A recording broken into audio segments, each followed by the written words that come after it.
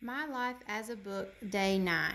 It should be illegal to make kids do math when it's 80 degrees and sunny and the calendar reads August. I wait near the gate for Mom to pick me up after prison camp and see Carly standing a few feet away. She spends most of the learning camp with 3 other girls who practice cheerleading routines between sessions. We've had a few conversations about Ginger the hedgehog, but not much else. When Mom pulls up, I'm surprised to see Carly approach our car. "What are you doing?" I ask. My mother answers for her. "Maria called and asked if I could pick up Carly today. By the time we get her back, Maria will be home from work." Thankfully, Carly doesn't try for the shotgun seat and slides into the back. We haven't even hit the 405 when my mother asks Carly about her summer reading. "I keep telling Derek he would love one of the books on our list," Carly says. "This boy and his dog meet this guy with a..." "I worked hard today. Can we talk about something else?" I ask. Carly changes the subject by talking about her mother's landscaping company. And when we get to her house, I see she isn't exaggerating her mother's talents. Pink hibiscus weaves its way along the fence, and huge bushes of rosemary surround 2 palm trees on either side of the front door. Carly has to tell me what kinds of plants they are. Even though the smells want to coax me from the car, I still ask my mother if I can wait outside. She says Carly's mom will be home in a minute and insists I come in and wait with Carly. "This wasn't my idea," Carly whispers as she unlocks the door, "in case you think it was." Soon, Carly's mom pulls up in a small red pickup. She has long, dark hair like Carly's. When Mom accepts her iced green tea from her, I know we'll be here longer than a minute. Carly asks if I want to see Ginger. I'll follow her into the dining room where the hedgehog's crate takes up most of the table. She nibbles at the carrot Carly gives her, then walks to the other side of the cage. "Can your mom look at her?" Carly asks. "I want to make sure she's okay. She didn't eat much yesterday either." She hands me a glove, probably one her mother uses to landscape, and I take Ginger out of the crate and hold her like we're back in school. Mom comes in and examines Ginger. "I haven't seen a hedgehog as a patient in years. I'm not much of an expert, but you can bring her in. I can call a colleague with more experience. It might be the change in location. They hate to be moved." Carly nods, and I put Ginger back in her cage. My mom and Mrs. Rodriguez head back to the kitchen. "Hey, do you want to see what I made?" Carly asks. I tell her sure, but inside I'm thinking, if this involves dolls, tea parties, or karaoke, I'm grabbing onto that huge spider plant in the living room, smashing through the window, rolling onto the landscape lawn, and sprinting the whole way home without looking back. Carly leads me down to the playroom in the basement. The entire room is laid out in grids of fishing line crisscrossed from floor to ceiling.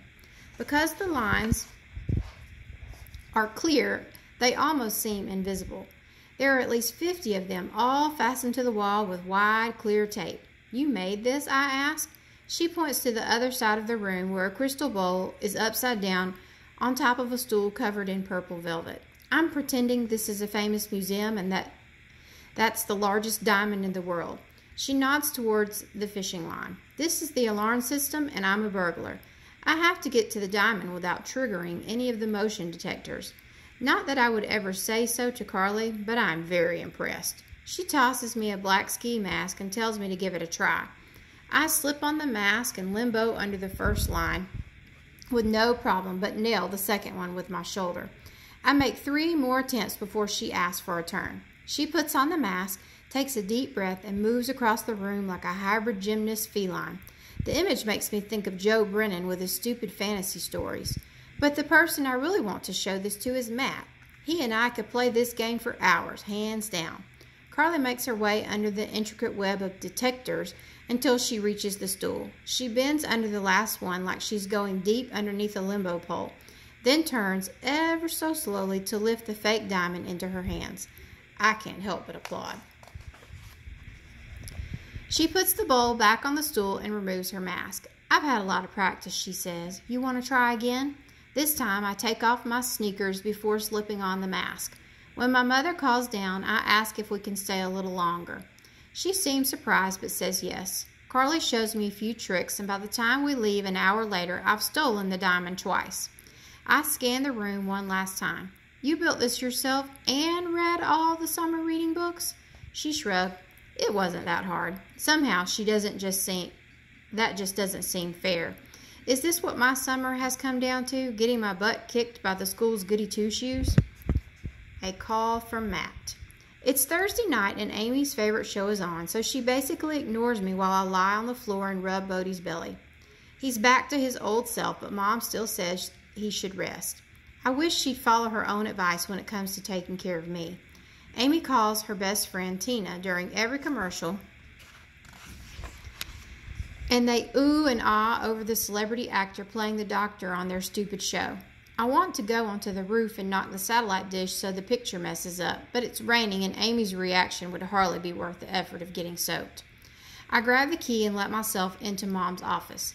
The receptionist keeps a canister of dog bones on her desk, and I grab a few to give to Bodie later. I check to see if Pedro is there, but unfortunately he's not.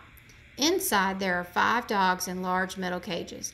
They bark when I enter through the swinging door, so I do what I always do to calm them down, give them treats. Then I crawl into one of the empty cages, this time beside the Dalmatian. As I lie inside the cage, I run my fingers along the metal bars. This is the end of this reading. Please look for the uploaded page.